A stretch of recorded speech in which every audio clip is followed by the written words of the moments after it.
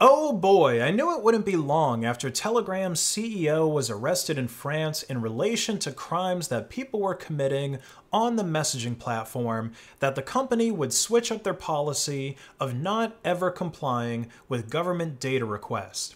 The first update from Pavel Durov came on September 5th when he made a post in his Telegram channel where he thanked everyone for their love and support over the past few weeks and talked about how crazy it was that the French government skipped the usual channels of talking to Telegram's legal representatives about the activities on the platform, and they basically just kidnapped him when his plane landed and interrogated him for 4 days. And he talked about the difficulties with running a private messaging service and also complying with these law enforcement requests for data that are coming from different countries. Later on, there was another announcement about features being added to the chat platform and some old ones that were being abused a lot being taken away, like the People Nearby feature and Telegraph Media uploads.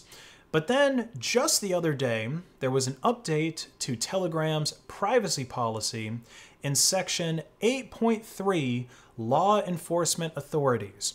It now reads, if Telegram receives a valid order from the relevant judicial authorities that confirms you're a suspect in a case involving criminal activities that violate the Telegram terms of service, we will perform a legal analysis of the request and may disclose your IP address and phone number to the relevant authorities.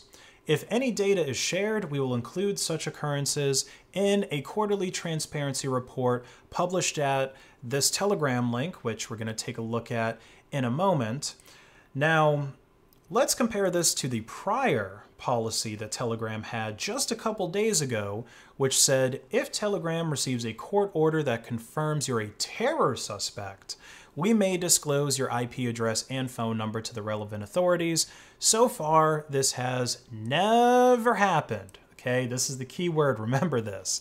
But when it does, we will include it in a semi-annual transparency report published at that same Telegram link. So that has gone from semi-annual to now quarterly transparency postings. But here's the thing, if you actually follow this link through to that chat room with the Telegram bot, it tells us that the bot is still being updated with current data. At least that's what it tells you if you try to use it. So my guess is there's probably a backlog of transparency reports that need to be published here in this chat room. So Telegram is now officially trying to clean up the platform of illegal activities, or more specifically, activities that are recognized as illegal in the majority of countries.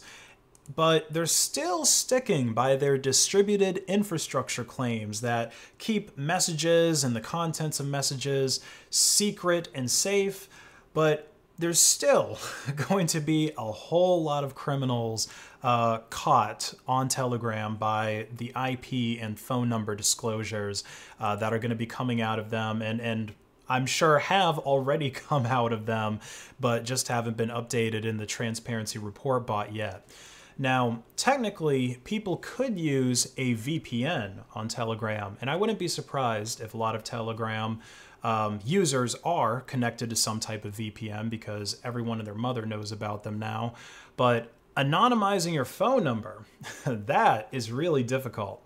You might be able to verify a Telegram account with a Google Voice or a Text Now number or some other type of temporary phone number, but services like that usually require a real phone number to sign up for, and they absolutely disclose who signs up to them upon law enforcement inquiries.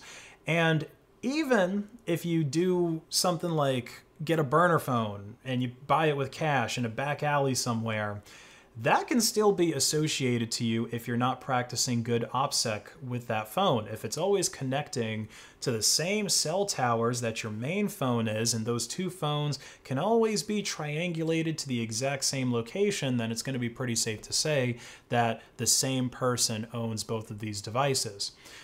You might be able to mitigate this by storing your burner phone in a signal blocking bag like these ones that I sell on my website based.win, and you also have to make sure that you only use the burner phone to get those verification messages or whatever when you're far away from home and your personal devices.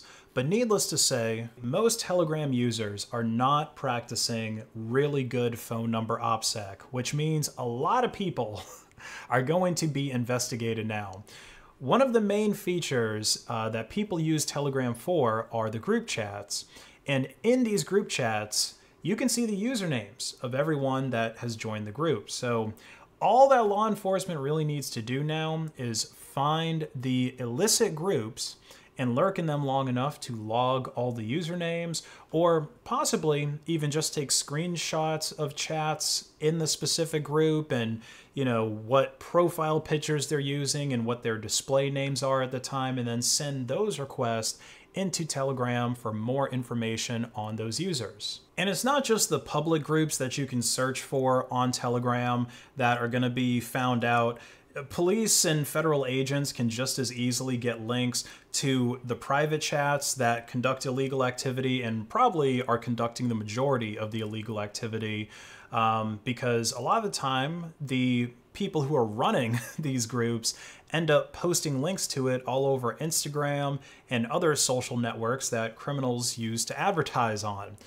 Yesterday, the Telegram CEO also announced that the company was using a dedicated team of moderators now and AI tools to find and shut down public groups that were participating in illegal activity on the platform. And I also don't see any technical reason why this moderation, the people and the AI tool, can't be applied to private groups on Telegram, other than there maybe being too high of a volume of illegal activity for that team to address right now, because Telegram should be aware of all of the private invite links to groups, you know, all of these t.me links that you see as soon as they're created. But maybe they just aren't policing that stuff right now because they aren't being pressured into it yet. But see, that's really where the problem lies with these centralized messaging apps that actually do store a lot of data about people. And because they are centralized, they actually do have the capability to be moderated and censored.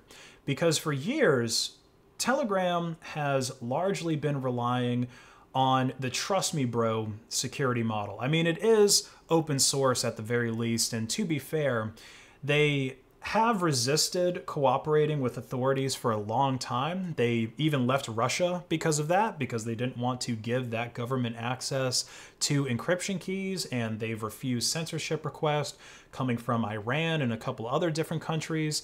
But clearly, the French government has managed to twist their arm into compliance with fighting drugs, CP, and all other kinds of online crime that have flourished on Telegram over the years. And from a technical standpoint, Telegram could be forced to censor any kind of group that's about any topic. I wouldn't be surprised if the hacker groups are next. I mean, they didn't really specifically mention that in their terms of service. I guess it depends on how you interpret it, but that's clearly illegal activity, or at least it links to websites that are participating in illegal activity. And now that they're using AI to analyze the whole platform for illegal content, the removal of anything could be automated as long as the AI can be adapted to detecting different kinds of content. So it'll be interesting to see how Telegram does moving forward, because other than, I guess, Facebook Messenger and WhatsApp, Telegram is the most popular encrypted messaging app in like pretty much any app store. So yeah, it's going to be interesting to see if other apps like Signal end up getting a boost in users now, or the even more advanced apps like SimpleX Chat or Matrix that are decentralized and pretty much impossible to compel any type of moderation or censorship in, like we're seeing with Telegram now. Let me know your thoughts about this in the comments below. Like and share this video to hack the algorithm, and have a great rest of your day.